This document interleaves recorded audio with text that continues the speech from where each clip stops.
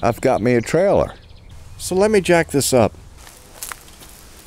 So I've just discovered both those bearings are bad.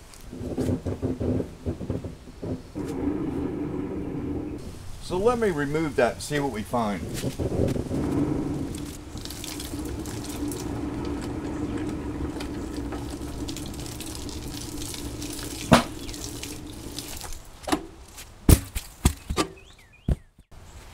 Ew! Good sign. Both of them are loose. Nice.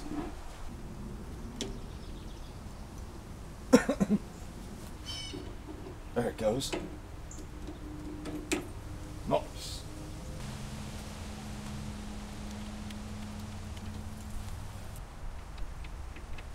So is it just going to pull off like we like it to? Oh my God, you got to be kidding me. This is too easy. There's the bearing. If you'd like to watch the full version of bearing replacement, I have a link in the description, and I'll provide one at the end of this video. So I've got a little makeshift table. You're going to need a lot of towels. Clean up the hub to get it ready for the new bearing. You just got to bite the bullet on this one. Get you a lot of rags. You know, there's probably an easier way. But, I mean, look at that. That's disgusting. Okay, let's do another one. That was too much fun. Stuff it in there, right? And boom! That worked pretty good. Alright. A little bit more cleaning. Ready for new bearings. More than likely, Tractor Supply will have this on hand. If not, they can get the dimensions and order you a perfect match. The other option is to purchase a fully loaded hub assembly. A little bit more money that way. If you ordered a bearing kit online, get your inside and outside diameter.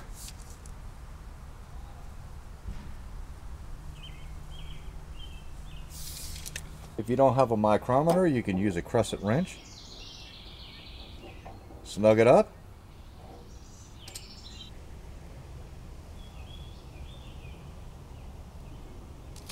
So I just noticed this bearing still has the seal in it, which is right there.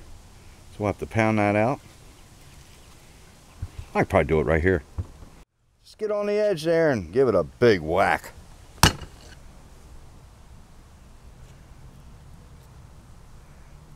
Bearing was in there as well. There it is, seal and bearing. To pound this race out, it's going to be a bit more involved. I'll go to the bench, put it in the vise. Okay, we're set up in the vise. And inside here, it's a pretty cool setup what they have. They've got an indentation in the hub where you can get a punch or a screwdriver that wide right on that race and give it a big whack. If it moves, they have one on the other side, and just keep going back and forth until it comes out.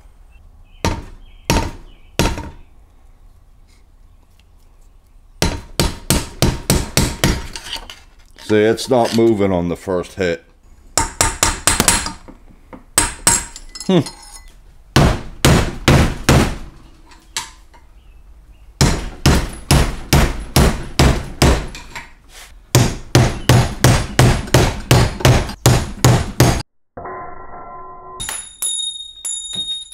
Here they are all cleaned up.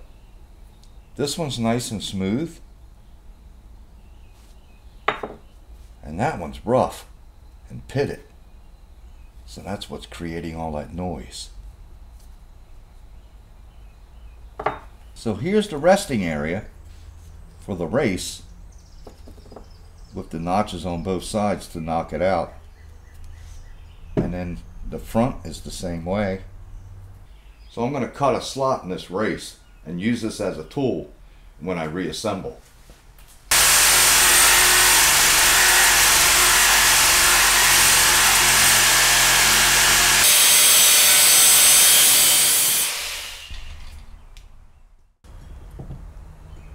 You be quiet. Inspect your hubs I nicked it up a little bit with the screwdriver, banging that race out. Emery cloth will work, but this is a whole lot quicker.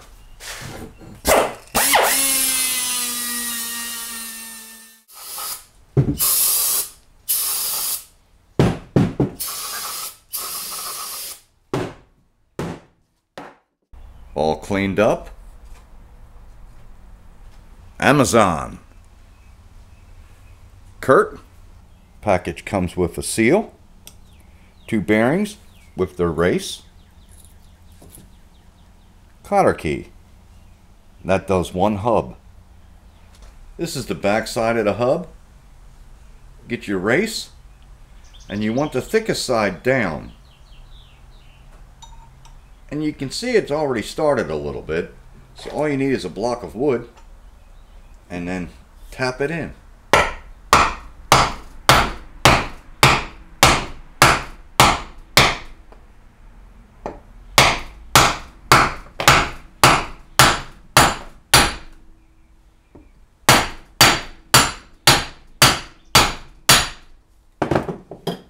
All right, we got it flush.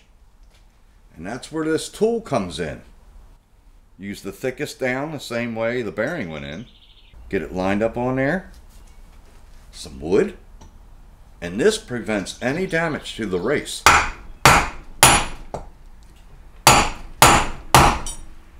Oh yeah. It's in a little bit. Check it. Line it back up.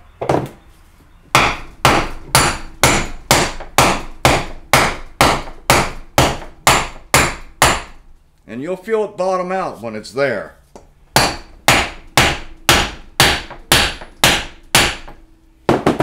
Makes a little different sound. And I'm almost there. And it looks like I'm getting flush here. I'm going to need something on top of this. So I got lucky and found this 36mm socket that will fit down in the bore to tap that the rest of the way in. And what I mean is, it will go inside the housing. Hit on this side so you don't damage your socket. Just line that up on there. Tap it home.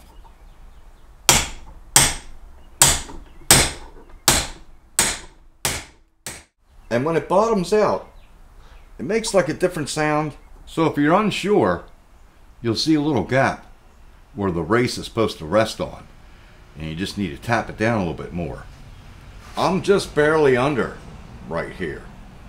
But it's all the way down and seated. So now I'll flip it and tap out the tool. So you just get on the old race and gently tap it out. And it will be loose because of the slot you put in it. See there? You're ready to do this side. Repeat the process.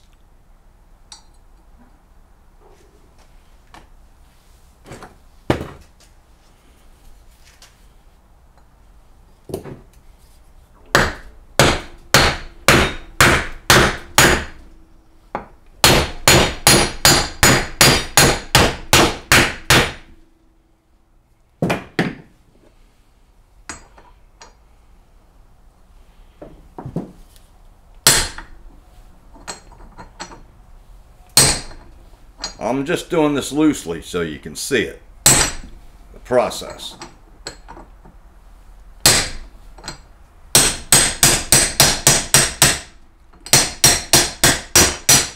Hear that different sound? That's when you know it's seated. It's beautiful. You know what? I didn't even have to use the tool that time, because it fit perfectly. So if yours fits perfectly, you'll be able to do the same thing. That was pretty nice.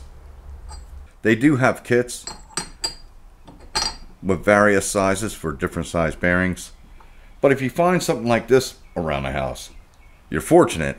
But with this tool here alone and a block of wood, you don't need the kit.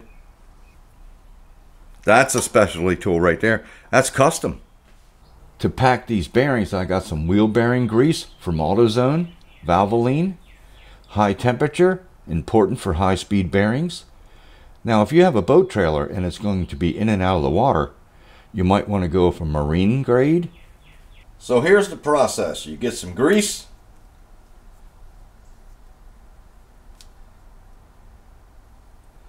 And start packing it.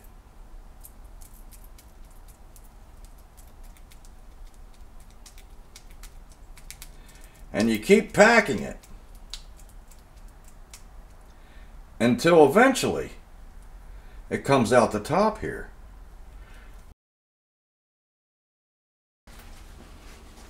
Then get some grease and grease inside the hub.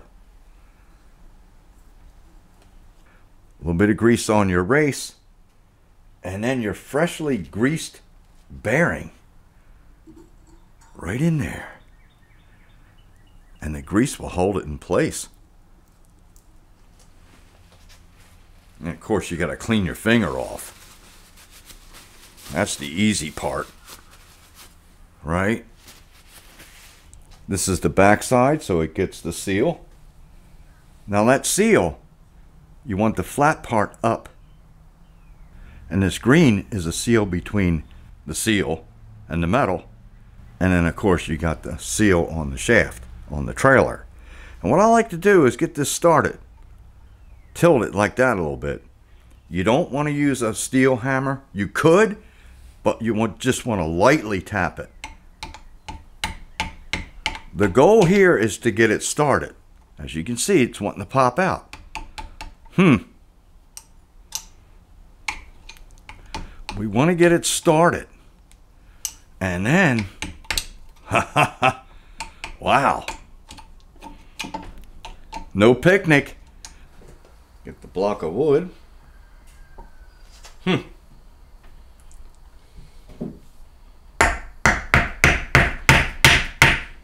All right.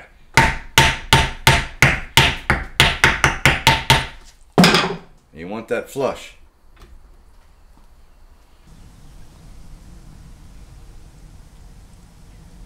Get your little grease around the seal area.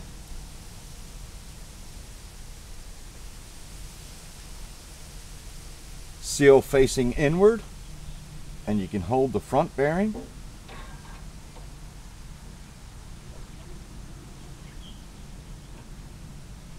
All right.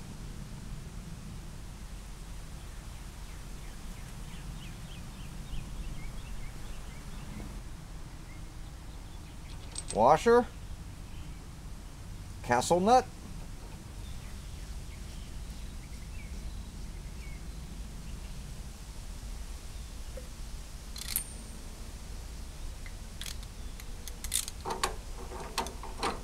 Snug it up.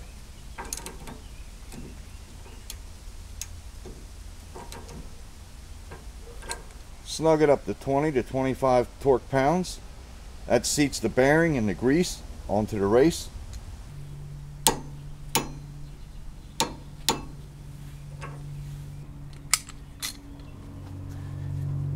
And look at that. You can barely move it. But you want to turn it to seat the bearing onto the race. It's not critical to use a torque wrench because you're going to loosen it up anyway. So we'll back it off until the bolt is loose. Right there. So you can turn it by hand. And right there it lines up with the cotter pin. So that's where we'll put the cotter pin in. You want it looser rather than tighter. Like I could go right there and get the cotter key. But a little loose really lets it flow.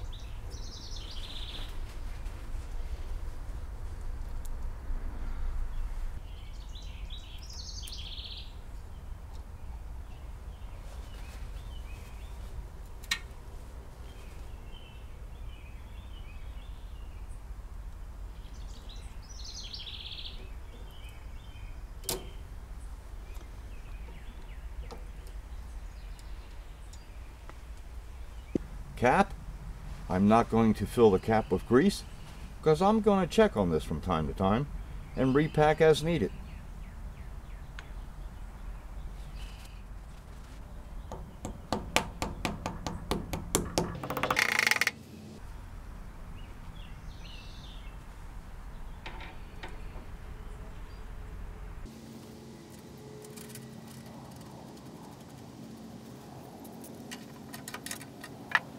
Final thoughts? The easy way to go is a fully loaded hub. But if you go through this process, then you know how to do it. And if you have a friend or someone says, hey, have you ever done trailer bearings before? You're like, yeah, I'll do it. So maybe they'll hook you up with a case of Bud Light. On second thought, make that Michelob Light. Thank you.